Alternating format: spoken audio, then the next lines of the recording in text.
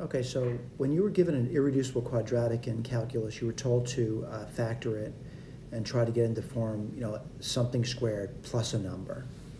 All right, let's write this down then. So I'm going to take this one here, and I want to complete the square on it. Let's write this down. So you get x squared minus root 3x plus 1. Well, let's put this to x squared minus root 3x. You take half of the coefficient on the linear term, and that would be minus root 3 over 2, and square it. That would give you 3/4. Now 3/4 plus 1/4 would, of course, be 1. So you get over here x minus root 3 over 2. We're completing the square, by the way. And then it's going to be plus 1/4. All right? In addition to that, what you were told to do was to factor out the second term, which is a quarter. Let's put that down. So you get 1/4, and then you would get 4 times x minus root 3 over 2 squared plus 1. Let's bring the 4 on the inside, and 4 is actually 2 squared. So you get 1/4, then you get 2x minus root 3. I'm bringing the 2 on the inside, by the way, squared plus 1. All right, we do it for the second one as well, by the way. So what do you get there? You get x squared, let's see, plus root 3x plus 1. Same thing, x squared plus root 3x. Take half of the coefficient linear term, which would be root 3 over 2, square it, you get 3/4. And 3/4 plus 1/4, of course, is 1. And then what do? It's a perfect square now. You get x plus root 3 over 2 squared plus 1/4. What would you do now? Factor out a quarter. And you get 4 times x plus root 3 over 2 squared plus 1. You're going to bring the 4 on the inside, and 4 is actually 2 squared. So when you bring it inside, it's going to be 2. And what do you get there? You get 2x plus root 3 squared plus 1. All right? So we just did both of them over here. And what I want to do is just, kind of rewrite that. All right? And looking at it, it's really not that bad to do. So I'm going to get my eraser out, and I'm pretty comfortable that I did the 2 terms. You know what? I'll write it above. I don't want to erase that yet. So this guy over here, let's just write it above. It's going to be 1/3 times 1 over x squared plus 1 minus, well, I see the 1/6, but I'm dividing by a quarter. And dividing by a quarter is like multiplying by 4. So it'd actually be 4/6. And what's 4/6 is 2/3. Times, this would be root 3x minus 2. And the bottom, let's write this down carefully, it's going to be 2x minus root 3 squared plus 1. Let's do the next one.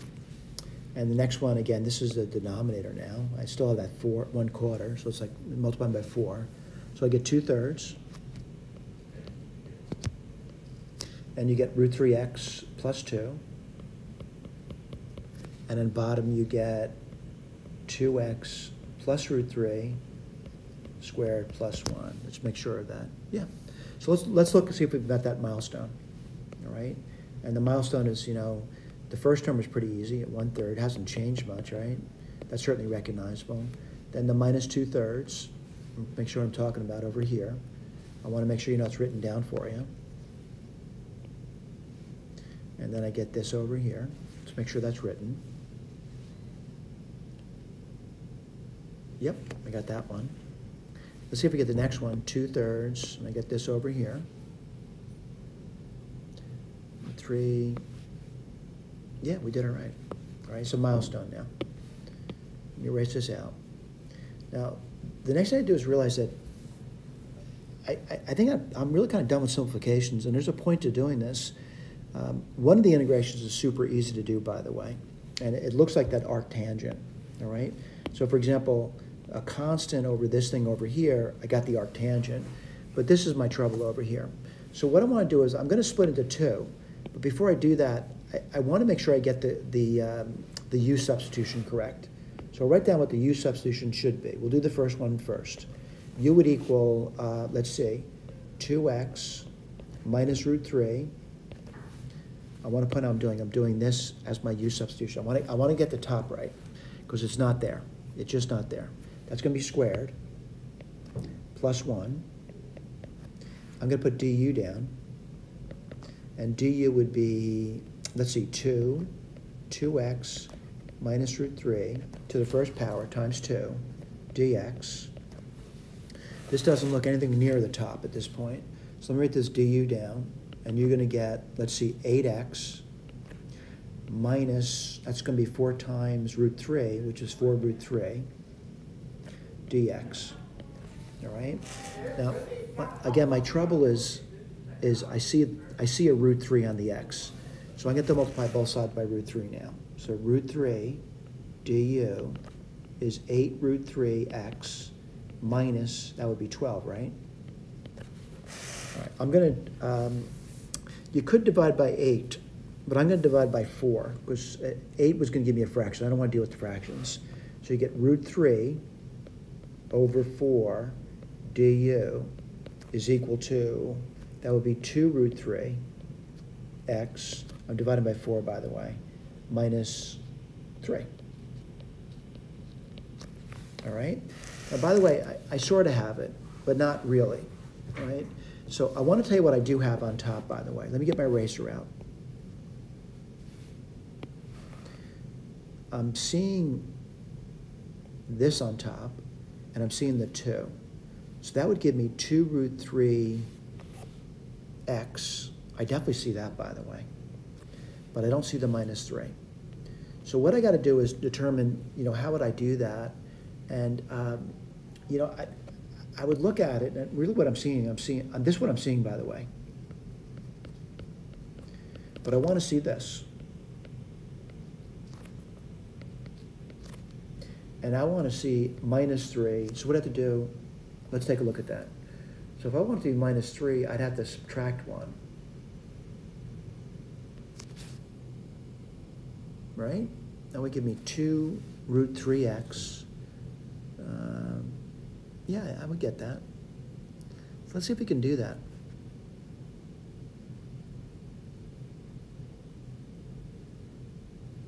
Well, I'm seeing this written down. Let me write this down for you. I'm going to write this over again. I'm sorry about not that. Let me get my eraser out. I'm going to be writing this down over again, this over here. I'm going to split into 2 terms now. And let me see if I can do that. And I see minus. It's always tough, right? 2 root 3. I'm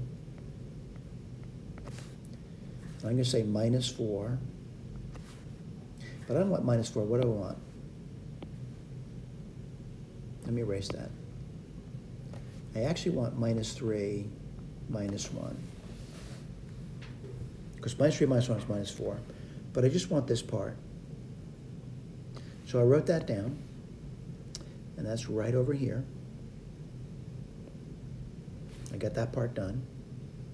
But then we have minus a minus 1, which is plus 1. And that's right over here. 4 minus 3 is plus 1. I got that part covered. All right? All right, I got to do the other one. And I bet the other one's just like this one. I mean, just like it. All right, let me get my eraser out. And I'm done with this. And I want to do the other one. All right, it was work. We want to get there. All right, let me erase this too. The other one, I make a u substitution as well. I'll call this u1. And let me do the other one. I might as well call it dx1 too, right? Let's put the other u down, u2. And what would u2 be equal to? It's going to be 2x plus root 3 squared plus 1. So let's write this down. du2 equals 2. This is like deja vu all over again, right? Plus root 3 times 2 dx2 now. And then I'm going to multiply it out. So du2 is 4, let's see, no, it's not 4, it's 8, right? 8x plus 4 root 3 dx2. And let's keep track of this, right? Multiply both sides by root 3.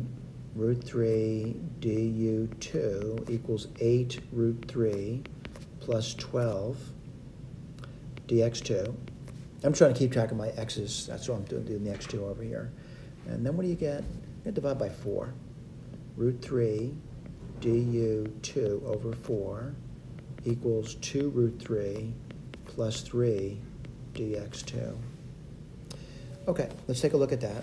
And that one's probably a little bit easier to deal with over here. And I'm definitely seeing some of it, right? So I'm definitely, 2 times this thing, I'm seeing this thing over here. But that's 3, right? And so what I need to do, I need to break it into 2 parts. What makes this easier to deal with is an addition problem. So I would break it into 2 parts as follows. I would say it's you have to add I'd have to add 1. All right. So let's see if we did that. And I see this, just like we did before. And then the 4 minus 3 is just plus 1. All right. So I got it. I got what I need. All right. I'll point out what I mean by that. I have 5 terms now where I'm pretty clear that I know the antiderivative of each of those terms. I kind of reorganize it, and one thing I did was I factored out a third. All right, just to make it easier on me. You get the first term, that's pretty simple. All right, second term, pretty simple. Third term, and then these 2 terms over here. My next step, which we'll get to in a moment, is actually doing the integration on all 5 terms. The first term is super easy to do, by the way. Thank you.